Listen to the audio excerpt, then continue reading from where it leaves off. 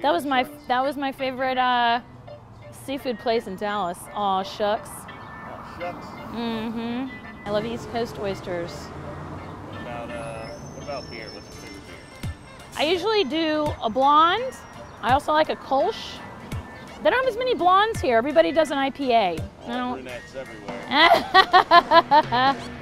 Hi, I'm Shelley Kenneavy. I'm here at Hippin Hops Brewery and Oyster Bar, getting ready to go inside and talk to the owner, Clarence Boston, about what they've got going on.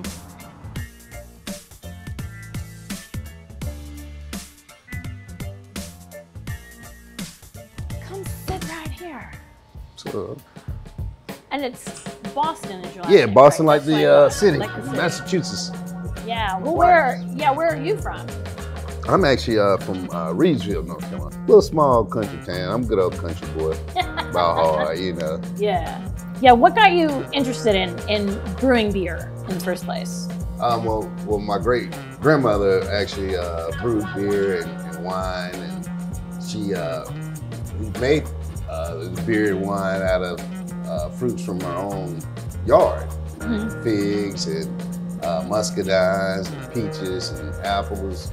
And, you know, just being from a real Southern country culture, you know, it's like, you know, it's just embedded into our hearts because we learned those trades at a very early age.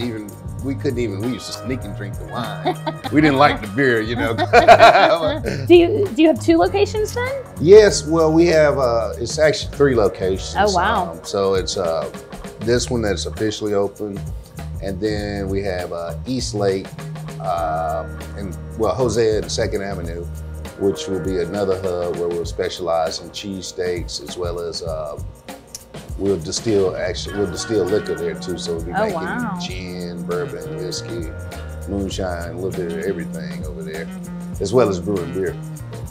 So why was it important for you to have this, to open up like in your own neighborhood and sort of East Atlanta Village? And well, I've worked in this neighborhood for several years at Meadows Mortuary, which is funeral home right around the corner, and they.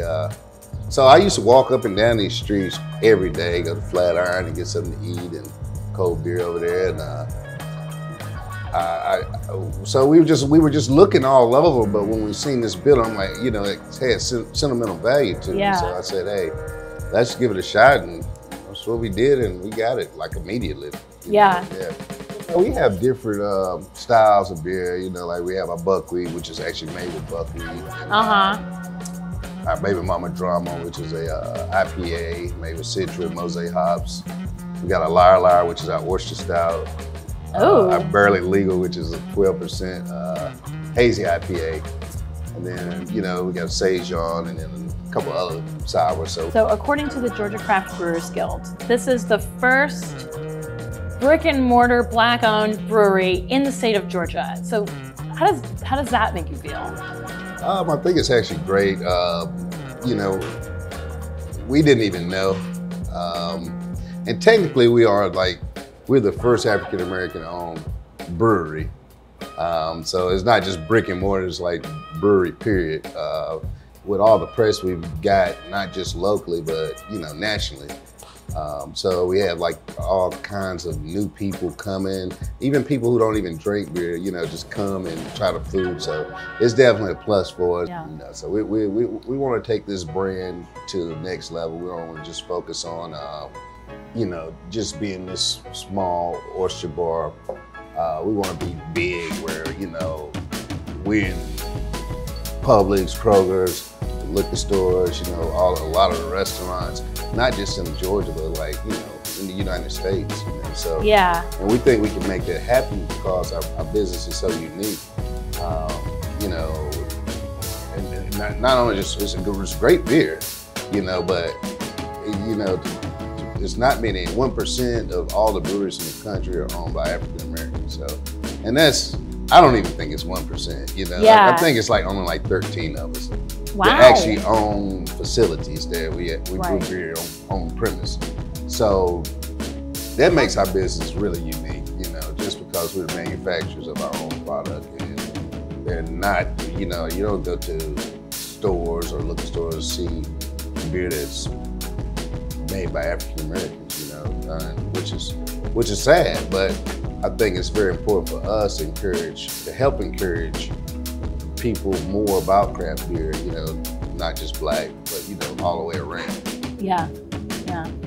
Good. That was awesome. That was great. I'm gonna have to get my doors up. I don't want nobody writing Yeah. a bad review on the street. Don't We're not yelp open at me. 5 o'clock. They don't care. Don't yelp me. Right.